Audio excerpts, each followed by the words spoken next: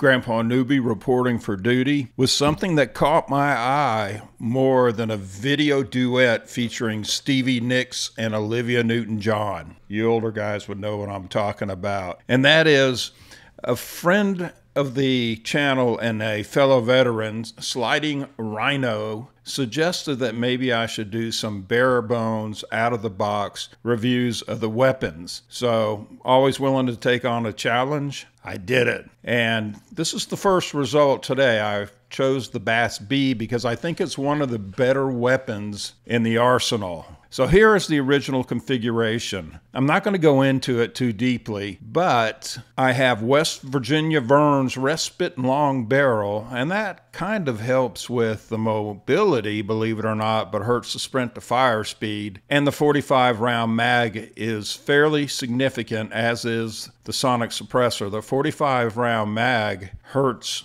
mobility and aim down sight speed and ADS movement speed, and the sonic suppressor keeps me off the map, or the mini map is what I should say. This is my free-for-all configuration for the BAS-B. It's mostly small to medium range maps, and I like to carry around extra bullets I'm willing to give up on other areas in order to carry those bullets. I was a bit skeptical about carrying a 20 round mag into free-for-all, which points out something very important, something I've already said before, and that is that the configuration should change depending on the mode, the map, and your play style. I change my configurations all the time, but if you're going bare bones for everything, that means bare bones for every map, every mode, and every play style. So it's quite a challenge. Let's do a quick deep dive into the differences between the configurations you've seen and a bare bones BAS-B.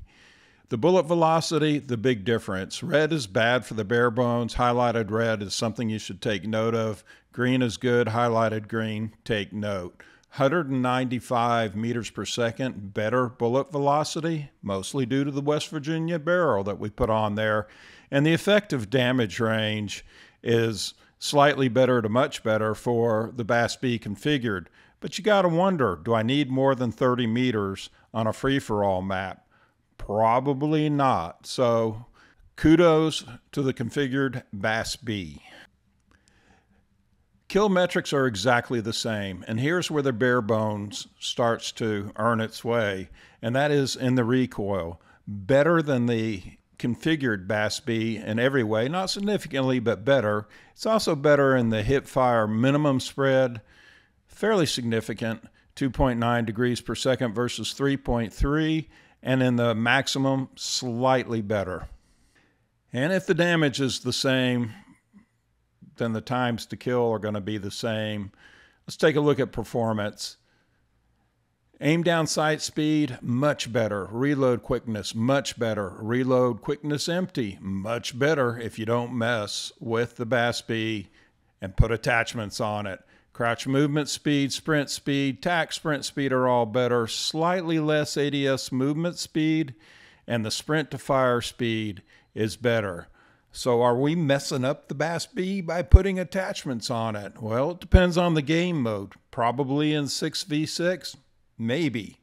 But in free-for-all, I do need the extra shots because running around with a dainty magazine will get you gacked. So let's take the bare bones BAS-B onto the field of honor and see how it did for Grandpa and what it did for the enemy, and answer that question. Are attachments for the BAS-B mostly placebos, or are they effective? First time out with the bare bones BAS-B since ranking it up for camos, and Grandpa gets gacked right off the bat. Looks like somebody stepped on a proximity. So bare bones BAS-B, we need a bare bones Renetti. And please stay around after the video, after the F4 lands, because Captain Tommy, who had to go back for a flight, will be doing a free-for-all with the bare bones BAS-B. So I didn't notice the smaller mag as much in 6v6 because I have teammates that take the attention of the enemy, like in that case there. And the BAS-B is very, very powerful. Its ADS is better, bare bones. Its sprint to fire, like that, it's better, bare bones. But I had to pause and reload after almost every gack. And there's the bare bones Renetti getting 2 quick gacks. We have a remote turret, which means Grandpa will be shot. Deploying it. Oh, bring a fighter pilot in the mix. That always makes things better. Sort things out, the fighter pilot. So there he is. And I get gacked by my own mosquito drone.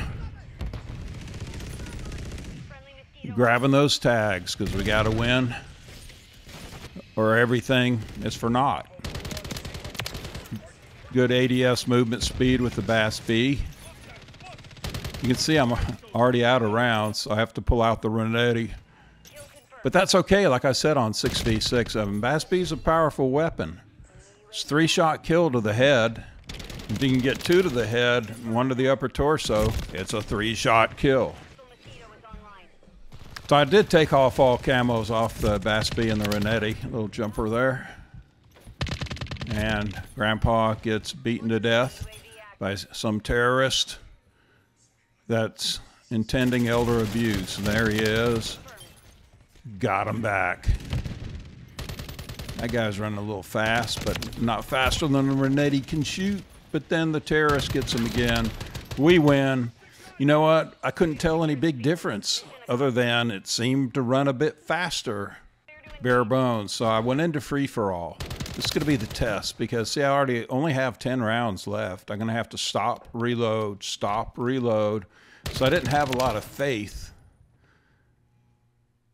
in no attachments. And this just, it kind of emphasizes the point, right? That you change your attachments based on game mode, play style, and map. So I was forced into using bare bones, and there was somebody behind me. I did see them, but I didn't feel like I could engage them. But I could engage that person. So Grandpa loves the power of the BAS-B, attachments or not. It's a guacamole machine. There's somebody with their black bathrobe on. Grandpa was about to Renetti him. Every time, though, you got to be very cognizant of the state of your magazine. How many bullets are left? But the actual performance of the weapon, like there, is slightly better with no attachments. Don't need a sight. I mean, Grandpa got a few long shots without a sight. You don't need a stock. You don't need a grip or an underbarrel grip attachment. There's a guy who wants to gack Grandpa. The Elvis. Elvis is now carrying a sword, the king. And there he is again. Grandpa's inching his way up. Don't know what he was looking at. And I think, you know what? Bare bones. The BAS-B is powerful. Is it as powerful as it is with attachments? Definitely. You know, the West Virginia barrel gives us a little more range, but do you see anywhere where I could use the extra range here? Because that's got to be inside 30 meters right there. And chase this guy around. Hip shot, much better without attachments. Who knows if I would have gotten that gack. Of course, taking bullets is the same no matter what you have on your weapon. There's the obligatory knifer in his black bathrobe. Again, remember, Pilot Tommy's coming up. We're about to win this one. We've got a significant lead. Overall, I think the weapon is as good or better without attachments as it is with attachments. ideal and free-for-all for me would be the 40-round mag because of the extra engagement. So please like and subscribe. Helps me, helps the family. Take some coffee there. Take a look at the last GAC. We have somebody wearing purple. Periwinkle. That's the periwinkle guy. Cheers and peace to you. Have a little extra sip of coffee. And we'll do the SVA tomorrow.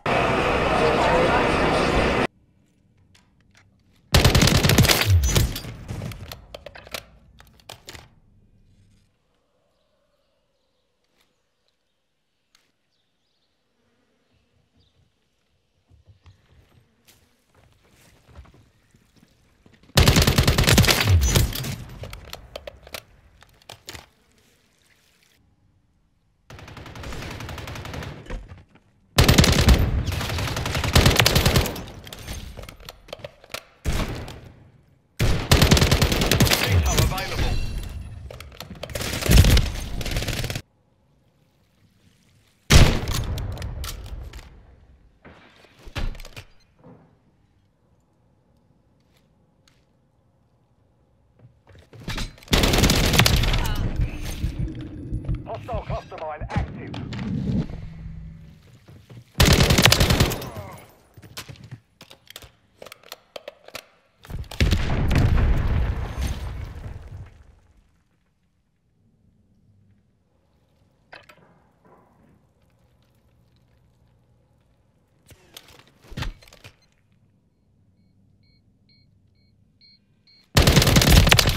Standing by.